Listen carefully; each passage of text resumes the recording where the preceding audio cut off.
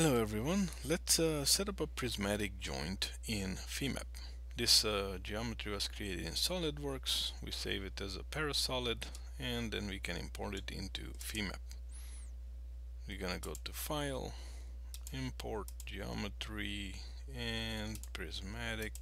Okay, name it whatever you want. Here you have the chance to scale it if you want. Okay, and here's my geometry.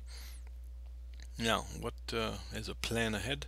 What do we need to allow and not allow in this joint? Prismatic joint means that we're going to allow this translational motion. This along the, let's see what axis did it set it up as, along the z-axis looks like, right? We want it to allow to go in and out this way. We do not allow any other translation, just along the z, and also no rotation is allowed. Doesn't matter in what direction, no rotation. Okay, that's what we're gonna have to set up. First up, let's do our material. Name it whatever you want. Material 123. Whoa, not 1 2 M123. There you go. I call this, I don't know, 60E9.33. This one make it, I don't know, 250. Okay, now we're gonna be dealing with solids here, so I'm gonna property, go to property and create solids as element. Pick the material, element type, solid right here. Okay, and then that's it. Okay, done.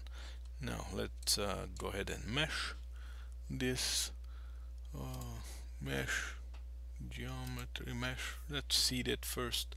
Size on solid. This one. Okay. Tetrahedral mesh is fine. Let it do its thing. Then go back, geometry, and actually mesh it on both. Okay. Tetrahedral mesh. I'm gonna unclick the mid-side nodes. Like this, we are working with linear shape functions. Remember, the elements only have nodes at the end and the beginning, I and j. If you click it, then we're gonna have a mid-side node as well, where not just I and j, we also have a k at the middle. And that will be using the more accurate or more precise shape functions like the quadratic one. Okay, for me linear is just fine. Okay, that's it. And there's my mesh.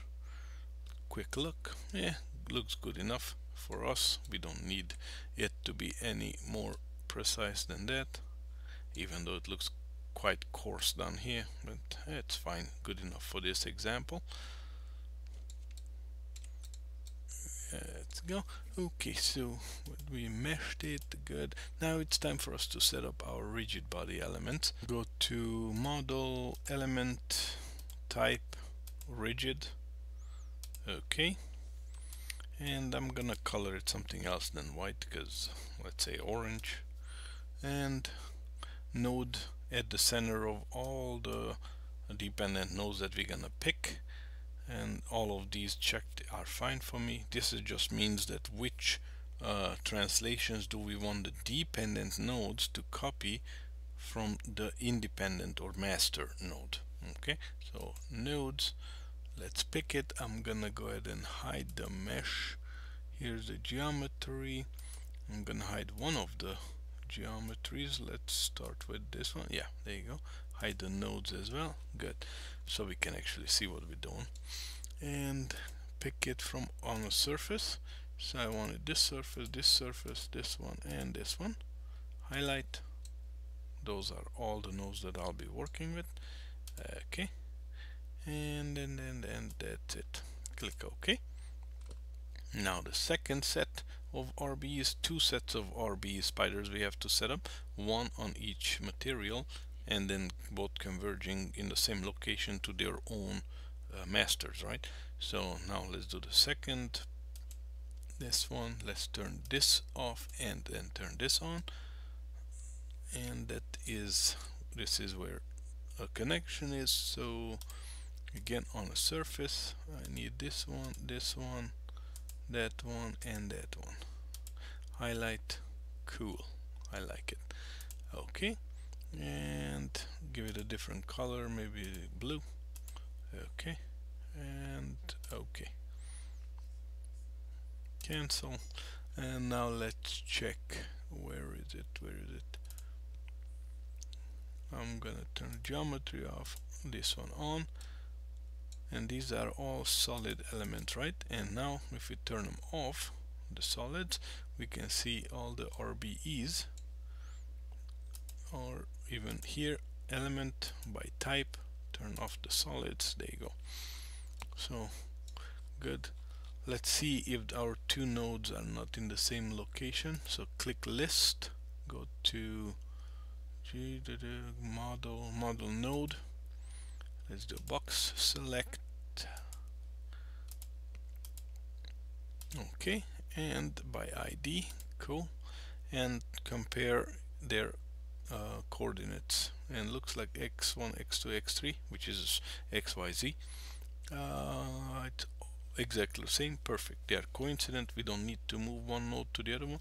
Check out the spherical joint video if you want to see how, if your nodes are in different locations, but for us here it's all good, we don't need to move them.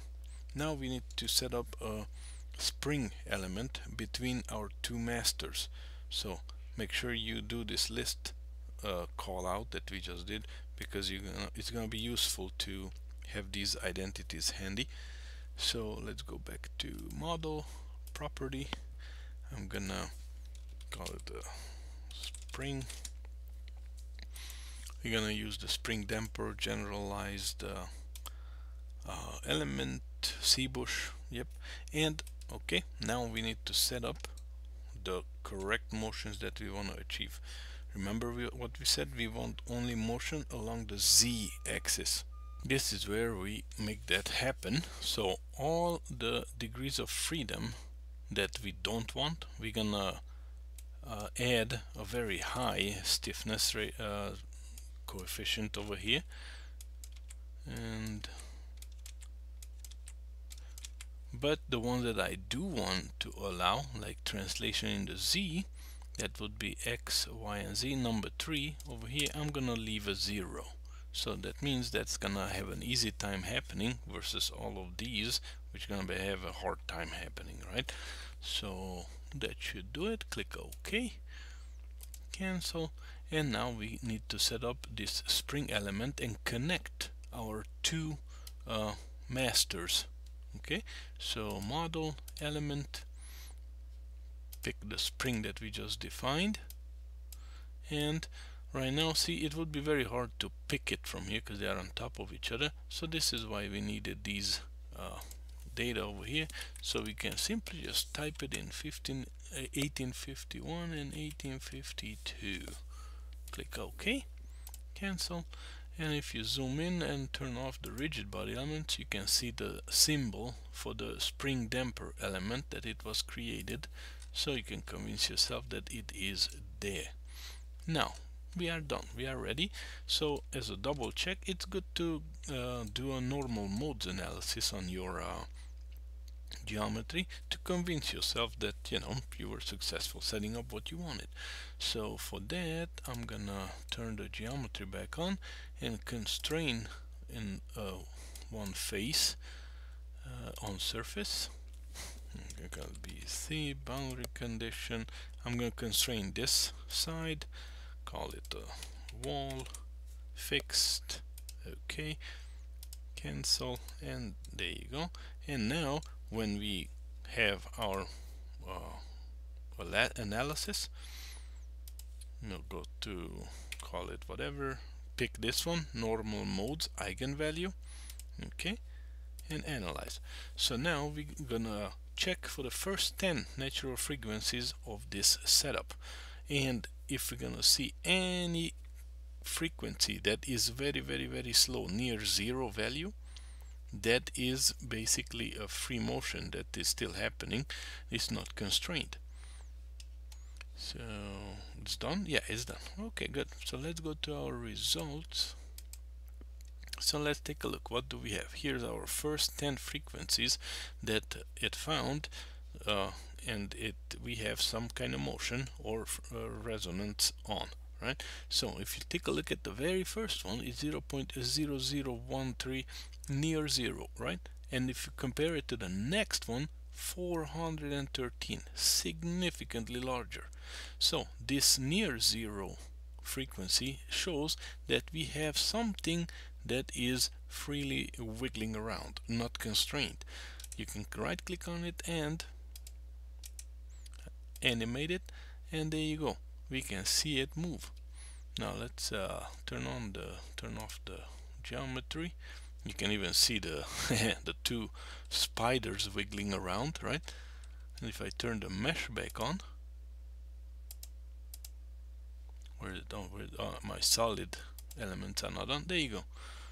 Now you can visualize what is that free body motion that is occurring. That is it the one that you wanted, or maybe you accidentally picked degree of freedom 2 instead of 3, and then you have a different kind of motion happening. This is a good validation. And see if we would wanna